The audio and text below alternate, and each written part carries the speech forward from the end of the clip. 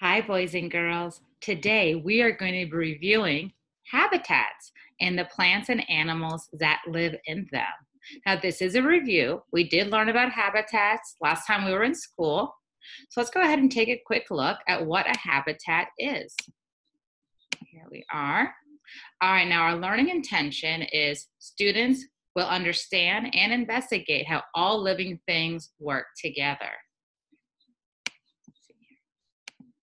All right, first we need to know what is a habitat. Now, a habitat is a place where an organism makes its home. Now, what is an organism? An organism is anything that's alive. So that could be anything from a cat to a spider to grass. So any plants or animals are all considered living organisms, and all of them live in different types of habitats. So let's go ahead and take a look. Now, for an animal to live in a habitat, or for a habitat to be good for an animal, it needs to have certain things for that animal to be able to survive. It needs to have food, water, air, shelter, space, and sun.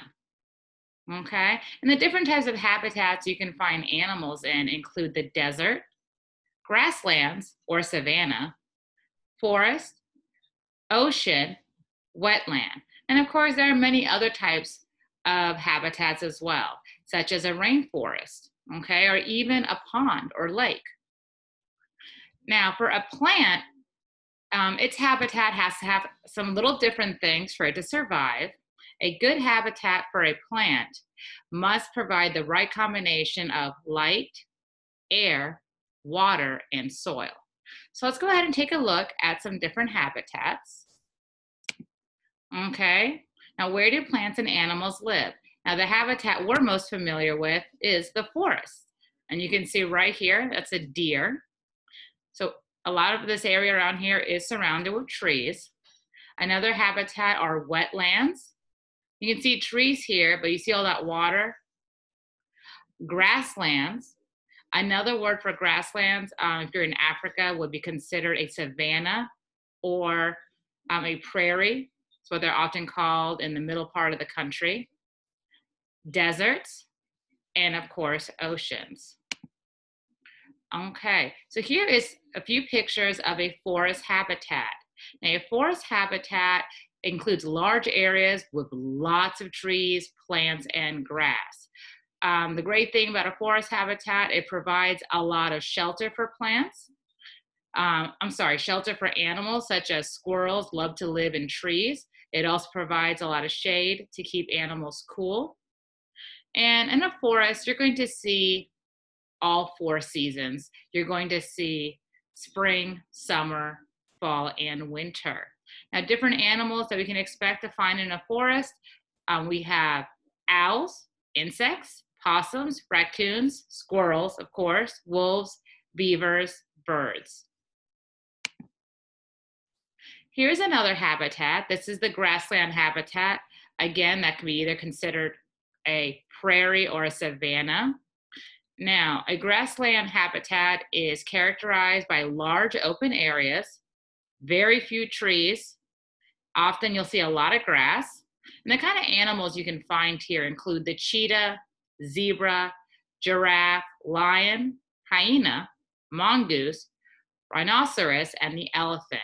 And as you look at this picture, you can see that all the animals, for them to be able to meet their need of getting water to survive, they all have to meet at the water hole. So you see lots of different types of animals. You have elephants, and I see some giraffes as well. Another type of habitat is considered a wetland. Now, a wetland habitat, as you can see, has lots of water. It's also going to have food. Wetlands often look like swamps. The water is shallow, so that means it's not very deep. A wetland habitat can be either salt water or fresh water. And you can see right here, we have an alligator. That's one of the animals that you will find in wetlands. Other animals include beavers, toads, snakes, fish, birds, amphibians, turtles, spiders, insects, alligator, and the crocodile. Okay, and here is an ocean habitat. Now, ocean habitats actually make up over 70% of our planet. So most of the world is oceans. And now they are large bodies of salt water. As you know, lots of animals live in the oceans. So right here, I can see some coral and some plants, fish. I even see somebody scuba diving back there. So the types of animals you could expect to see are fish, starfish, crabs, octopus, eel, seal, seagull, pelican, whale, dolphin, sea turtle, seahorse, shark, etc. So lots of really cool marine animals living in our oceans. Okay, and here we have our a desert habitat. Now, as you know, we've learned a lot about deserts in school this year. During the day, the desert is very, very hot and dry. But during the nighttime, it becomes very, very cold. And that's why you don't see any rocks. In fact, all you see is sand. And all sand is a broken down rock. So what happens is at night, that rock gets really, really cold. So it gets very, very constricted. And then during the heat of the day, it just breaks. It can't, that huge temperature change, it can't handle. Like for instance, if your mom or dad took a, what are those called? Little brick oven clay pots from the freezer and then put it directly in the oven, it could cause it to crack. So that's the very same idea right there. You have very little rain in the desert, and of course, lots of sand. The kind of plants you would have are the cactus.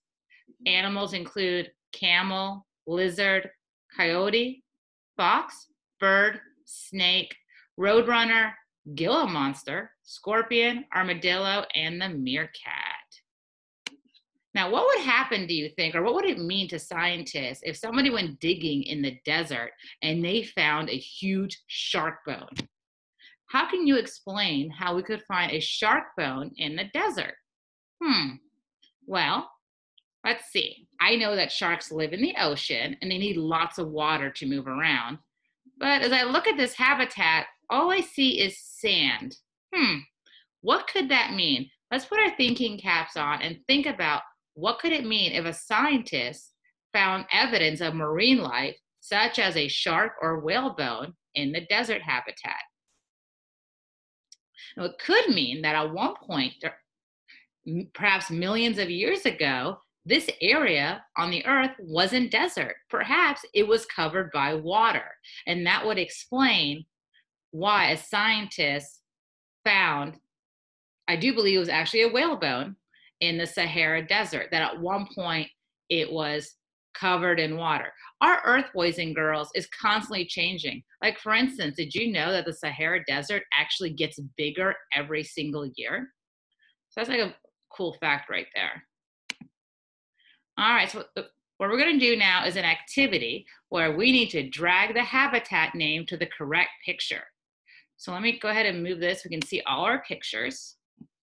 So we have forest, desert, wetland, ocean, grassland. Let's go ahead and start with forest. Which one, is the forest? Well, I know a forest is going to have lots of trees and lots of plant life, so it's going to be really green. Oh, I see trees here, but wait, I also see a lot of water. No, I'm not.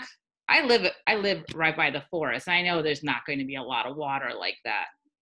Oh, I see trees too, and I also see a bear. And I know that a bear does live in a forest habitat. So I'm going to say that this one is the forest. Boys and girls, if you also chose that picture, go ahead and give yourself a pat on the back. All right. Now going back here, I see desert. Well, I know a desert is really dry, covered in sand, and has cactus. So, oh, there it is. I'm going to go ahead and put that one right there. If you got that right, boys and girls, go ahead and give yourself a little applause. All right. So what do I have left? I have ocean, wetland, grassland. Well, I'm going to go for the easy one. I'm going to go for ocean. All right, because I know the ocean is covered in water and I'm going to see fish. And here we go. Ocean. Actually, a very nice picture of the ocean. Okay, boys and girls, if you got that right, Go ahead and give yourself a big thumbs up. Okay. Now I have to choose wetland, grassland. Well, this has the word wet in it. So let's see. I don't see any water here. Ooh, but I see lots of water and trees here. So I'm going to go ahead and say that this is a wetland habitat. And that, of course, makes this one into a grassland, habitat. Do you remember what our other words for grassland habitat are? If you said prairie and savanna, that is correct. Good job, boys and girls. Okay. Now, as you know, our world is constantly changing. I told you, boys and girls, the story about how in my backyard, all of a sudden, I have a family of deer that come by all the time. And I had to ask myself, why are these deers visiting my house now?